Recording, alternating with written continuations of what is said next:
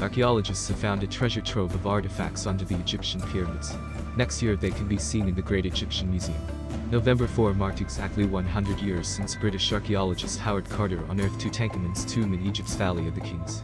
The news Artnet portal, citing NBC News, reports that in early November of this year, archaeologists discovered many artifacts around the Saqqara necropolis, at a depth of 20 meters under the Egyptian pyramids.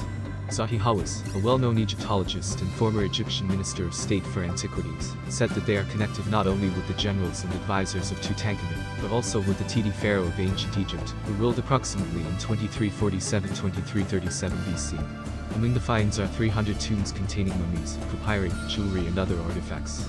At the moment, Hawass and his British colleague Nicholas Reeves are competing to find the tomb of Tutankhamun's mother, Nefertiti. After the study, the relics found will be exhibited in the Great Egyptian Museum. The exhibition is scheduled to open in 2023. Recently, scientists have learned how stones were transported for the construction of Egyptian pyramids. Before climate change, the water level was higher, and it was much easier to send materials for structures by water.